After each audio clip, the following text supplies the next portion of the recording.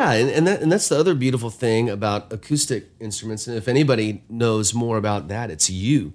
The beautiful thing about acoustic instruments is the fluctuation in the tunings and in the voicings. Whether it be a guitar or a piano or marimbas, vibes, whatever it is. And if you get your vocal just absolutely pitch locked, what it does is it makes those other instruments sound worse when they really need to sound better. You know what I'm saying? Yeah. And it almost, I can't let anybody touch my vocals. I know it takes me a lot longer to produce a track because of it, but I just don't trust anybody else with them because what they're doing is micromanaging the tuning of one thing. I'm macromanaging the tuning of 16 things. That's a good description of what a producer does. Kind of always like your job to step back and see the whole picture. Yeah, and I want the kids to get along. I want the bass to get along with the kick, and I want the snare to get along with the acoustic, and but those are they always say the devil's in the details, and in what we do, that's exactly right. It's the million little things, the million little subtleties that give somebody goosebumps when they hear something. Yeah. It's the indescribable things. Right. Maybe somebody will say, "Oh, I love the beat," or "Oh, I love the string run," or "I love the pitch of this," or whatever it is. But but what they don't understand is the underlying interaction of sound and motion, and the way that we can. It's like you love the vocal because of what the drums are doing, or you love the drums because of what the vocal's doing. Like people don't typically think that way until you start producing, and then you realize, oh wow! Like I remember when I was a kid, I listened to an old Amy Grant record. I think it's called "Lead Me On." Is that the name of it? Yes. And it was on vinyl, and I'm like, I mean, how old am I? Like I'm a kid, so I know nothing about music. But I remember hearing this bass, and I'm just like, dude, that bass sounds so amazing, and it just had this punch. Amazing. It was just like hitting you in the chest, and I couldn't figure it out, and so when I started doing music, I just always remember, how did that bass sound that way? And it wasn't until way many years later that I realized it was because the kick drum was playing with the bass. It's just like obvious now, but it's just funny how your perspective changes in these things as you produce things. Absolutely. Oh man. Well, dude, I have another question just one more question on music. So we've got a lot of listeners that are, like we talked about, doing music and recording in their bathrooms and buying a computer for $300 and making amazing albums. So for a guy like you that is pretty successful in terms of, you're working for major labels and doing decent budget albums, does that mean that you are always working on analog boards and using real rooms? Whereas opposed to, I'm kind of in between. Like I'm doing so much of it in a computer, using convolution reverbs, using all these like amazing spatial things that basically don't require you to go rent out a crazy expensive studio on a low budget. But then I'm also, I'm actually still using the sidecar Neve that you sold me. And I love it. I want it back. Yeah, sorry, man. You're not getting it back. Dang it. That is one of the biggest mistakes I've ever made. It seriously is like one of the only pieces. I've sold off so many things because of all the plugins that have come out. But I'm curious for you that, typically you have a budget to make the choice. What are you doing with this whole analog versus digital stuff? Man, great question. And these are things I think about all the time. I've gone every single route, through the years. I bought an SSL back in Nashville, 72 channel G, and put it in an expensive room, and that became my hideout for a few years. And then, in California, I cut that console into kind of pieces and brought 16 channels of it with me. And made records in my garage, right there. For good amount of records, you know, there. Now I'm in a little room that I just kind of built out above my garage, you know, kind of a thing. To me, you know, when we were coming up, that we had no other choice. You know, we had to record in a studio because you couldn't convert 16 tracks at the same time digitally. You know, we had to take it to tape. And man, I don't miss the tediousness of it, or, you know, especially when it comes to cutting vocals, of having to rewind and wait. Right. I do like, you know, being in the digital world there. But there's something of an awe and a reverence of going into a studio that we've lost today. Today, I mean, it used to be you'd bring a band into an awesome room, and they would walk in with these gigantic bug eyes, and they were engaged from the second they walked in to the second you walked out. Yeah. Now you bring kids into the exact same magical room with a beautiful vintage Neve and Pultecs everywhere. Yeah. And these kids are on their phone the whole time. Can't even find anybody. You know, they could care less. That's funny. So the mystique of it is gone now, in a lot of ways, which kind of makes me sad. I miss it, but the mystique's not gone for me. You know, I still respect that room. Yeah. And you know, I don't want to come here and like plug everything, but I do have to plug a studio that's in, believe it or not, Cisco, Texas. Which, have you ever heard of Cisco? Did you ever drive through it? It sounds familiar, but I don't know anything. So it's not about Frisco. A lot of people go, "Oh yeah, Frisco. There's an IKEA there." No. Cisco, Texas is it's about 2 hours outside of Fort Worth on the way to Abilene. It's in the middle of absolute nowhere. Yeah. And therein lies the most magical studio I've ever been in. And I think, Eric, I've been in them all. Yeah. I mean, in terms of the big rooms. I've been in Abbey Road so many times I can't count. Yeah. Every studio in Nashville and for the most part, LA and New York too. But it's all about Cisco.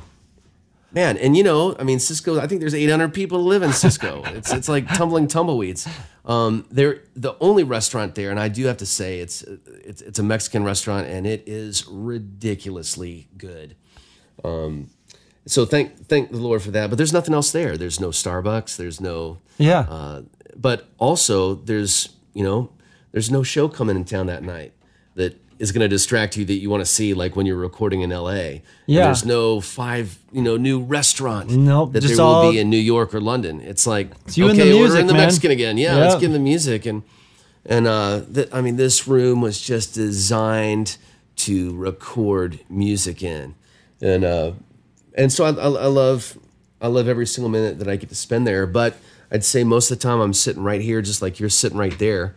You know, I probably cut most guitars, almost all leads here. I try to get as many as I can there because, I mean, at that studio they have everything you could ever dream of. But a lot of times maybe there won't be time to get to the vocals because you want more of a compelling track to present to your singer. What about drums? Do you ever do drums there, or do you always do drums somewhere else? You know, I think over the past year and a half, everything that I've cut out there, with the exception of there's a record that I'm working on right now that I cut at the Sound Emporium, which is this magical room. It's a beautiful Neve console, and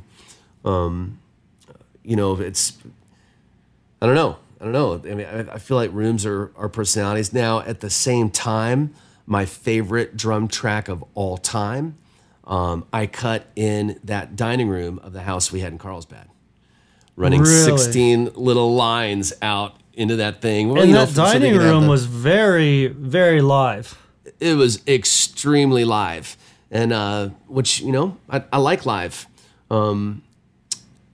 But I don't know that I'll ever be able to get drums to sound like that again. I don't know what it was about it. Yeah. If it was, I don't know if you remember this or not, but the kiddo that was assisting me, Alex, we used to have to hide him in the bushes so that when the police came, he would run in and tell us to stop. Yep.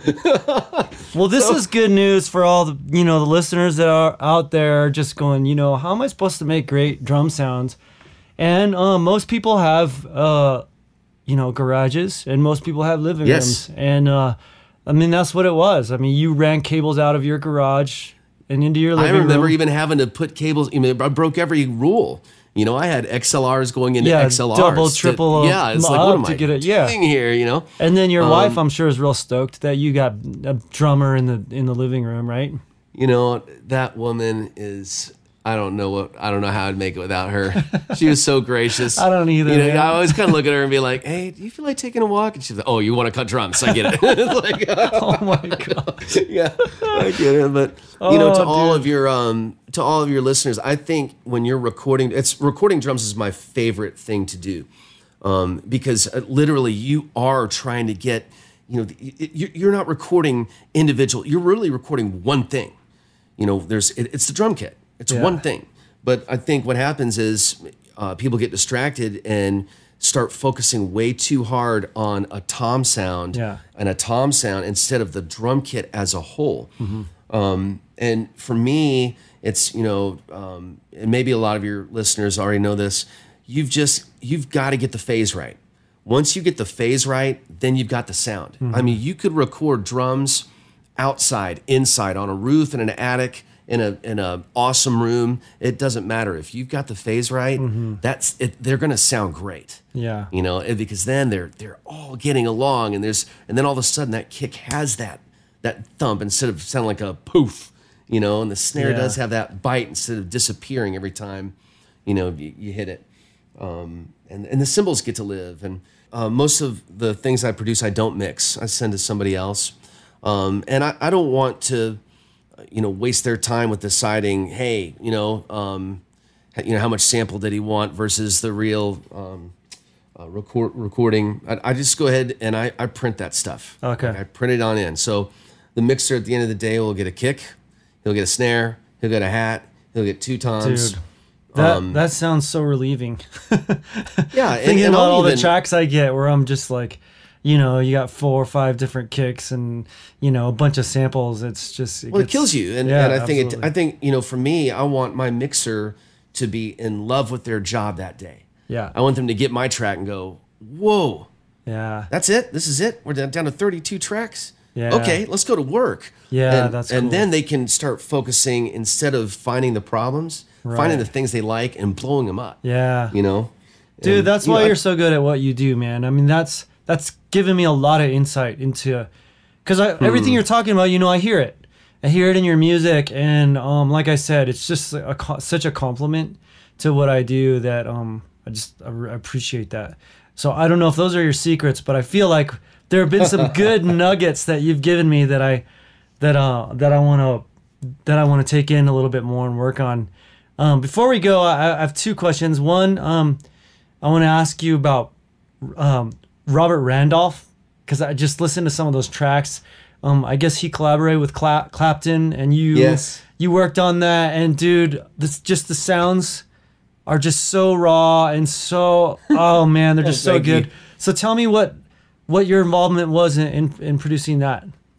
Yeah, that was a quite an interesting project that took a really long time. I think it took a year and a half. I mean, first of all, you know, he's just a phenomenal talent, and the whole band is just to the nines. You know, just ridiculous.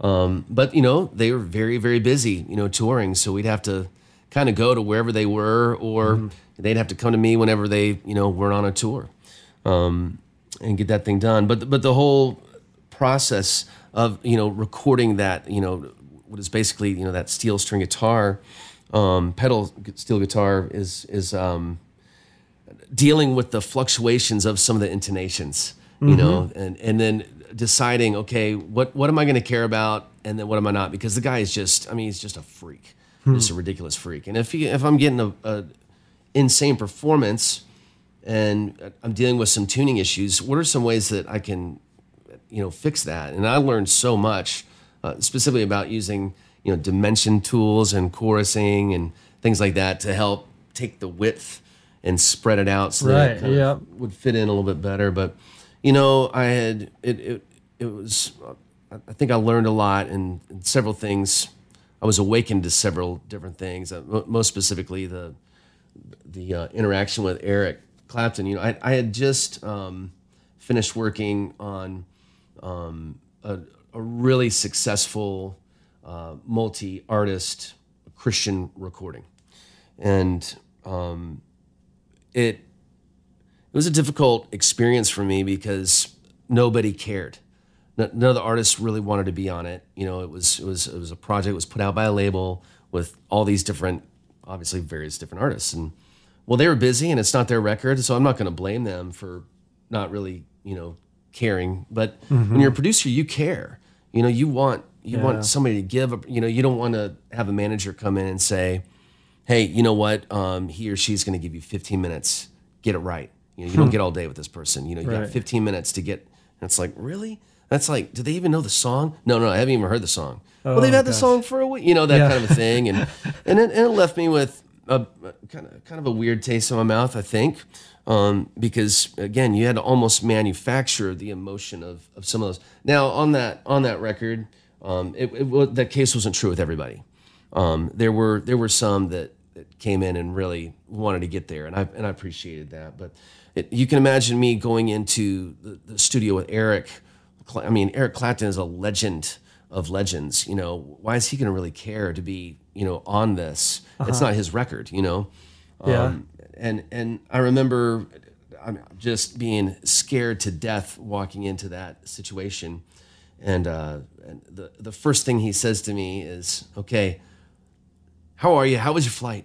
Okay, I'm going to make you a tea," and he sits down and makes me a tea and sits down and he says, "Hey, now I've listened to the track. I love the track. You guys have done a great job. How can I help? What can I do?" And at that point, my mind is blown. It's like, why would this guy? I'm nobody, zero zilch, you know. And, he's Eric Clapton, you know. Wow. And I just now I understand why there's a "Sir" in front of his name. You know, he is royalty. He treated us like gold, and then he Eric Clapton that track, man. It's just he killed it. But it was a fun experience. So you produced the whole album then?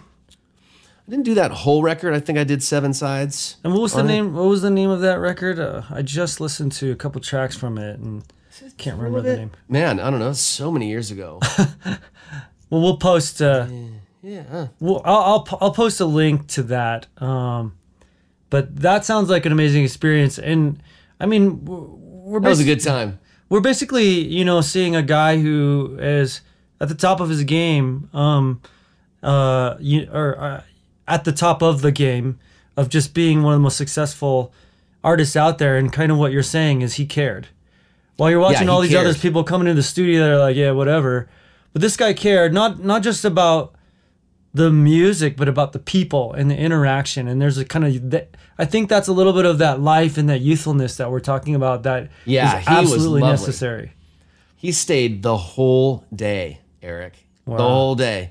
And I learned so much about him, but I think it, you know, I'll never be at the superstar status of anything, but much less that. But it really teaches you that, you know, no matter where you're at, you know, it makes people feel better when you treat them nice, you know.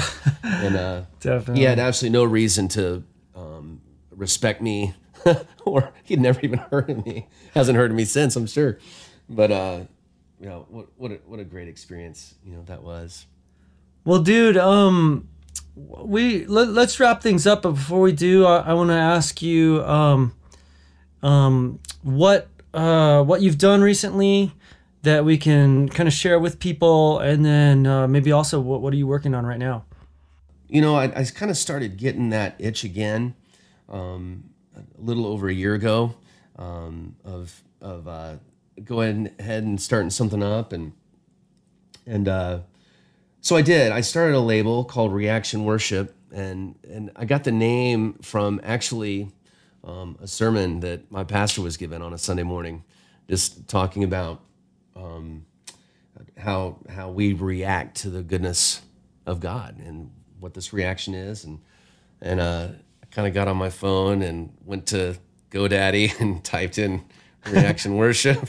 Like, there's no way this is available. It's like, oh, it's available for $9.99. And I kind of reached in my pocket and pulled out the credit card. Karen's like, what are you doing? I'm like, I don't know. And, you know, kind of started preparing for that and dreaming of the culture that I wanted to create. And then, as a favor to a friend, I went and experienced a church in Dallas that I kind of thought was going to be a similar situation where it's like, oh, you know, to be an encouraging guy, you know, and say, oh, you guys are doing a great job. And but Eric, it was a real milestone in my life, just walking into that church, because they have found a way to create a culture that pretty much describes everything that I've spoken about in this whole conversation. You know, they love Jesus and they love people, and they've got this band that I mean, you're just shaking your head, but what I kept feeling there was just this incredible amount of joy that a lot of times I don't really feel at church, you know, and everywhere I looked, you know, and it's like, man, I want to be a part of this. And so that's the first record that we released on this little label is that one. It's the name of the church is Upper Room. Man, it's one of the favorite things I've ever been blessed and privileged to work on. I'm extremely proud of them. Cool. The songs coming out of there, I feel, are extremely relevant and useful. And so anyway, I'm really excited about it. Well, awesome. Let's we'll definitely post a link to that. And that that was released last week, or it was released on Friday. Okay, awesome, man. Well, dude, let's definitely keep in touch. Man, please. This was really fun, and it was fun for me because, you know, we're sitting here recording, but I just loved the opportunity to just ask you a bunch of random questions that I think about all the time, that, you know, that I get to learn from you. So, well, thanks so much, Pete, for joining us. What an honor to have you, and let's thank you, Eric. Keep in touch. Bye. All right, take care, man.